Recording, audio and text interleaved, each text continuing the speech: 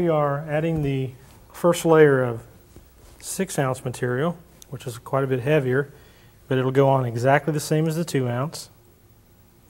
Laying it on the top, folding it down. This material is more rigid, but it helps build much quicker now. We have our initial layers on our mold. Takes quite a bit more resin now to wet out as the fabric absorbs the resin at a faster rate, being that there's more fabric to absorb. Got the final coat of fabric on, and I'm just blotting it out, making sure that it's completely saturated and wetted out all the way around the perimeter, and there's no dry spots anywhere on the mold. Pushing in any of the air bubbles, trying to saturate that out. There are now a total of 12 layers of fiberglass on the mold. The mold half is now completed and will be left alone for about 30 minutes until it is partially cured, but still soft enough to be trimmed with a knife. Dennis trims the mold, leaving about a 1-inch lip, which will later be used to join the mold halves together. So I'm going to take and start here. I can see the outline of the surface coat through the cloth layers, and I'm just going to follow that outline and pushing hard, and I'm cutting actually into the box. After trimming, the mold half is left to cure for 24 hours before removing it from the parting board. To remove the mold from the parting board, Dennis uses a number 784 mold release wedge. He works the wedge around the edges of the mold, gently prying it up from the board until it is released.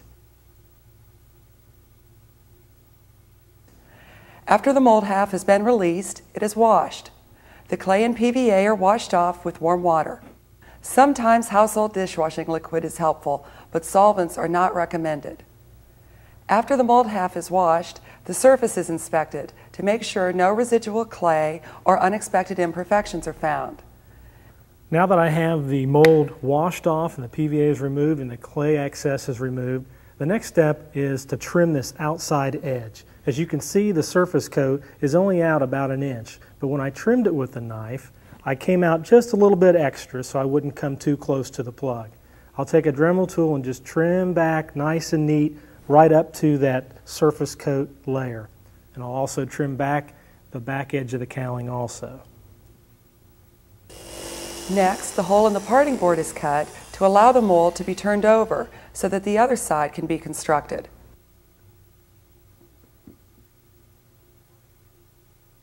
The plug is then waxed, as well as the lip of the mold half.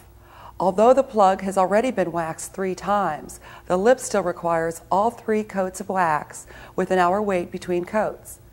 When the waxing process is complete, 3 layers of PVA are again applied, waiting 2 to 3 hours after the final coat before proceeding with the layup. After the PVA has dried, the other mold half is ready to be constructed. The process will be exactly the same. First applying 2 layers of surface coat and allowing each to dry before continuing, an epoxy putty applied to the corners and edges, applying a resin base coat, laying up 4 layers of the lightweight 2-ounce cloth and 8 layers of 6-ounce cloth. Again, the lip will be trimmed in about 30 minutes, just as soon as it is firm enough to be trimmed, but still soft enough to be done with a knife. It is then allowed to cure for 72 hours before continuing. After 72 hours, Dennis drills a series of holes through the lips. These holes are for both alignment and clamping. They will be used later to clamp the halves together when the mold is being used to lay up parts.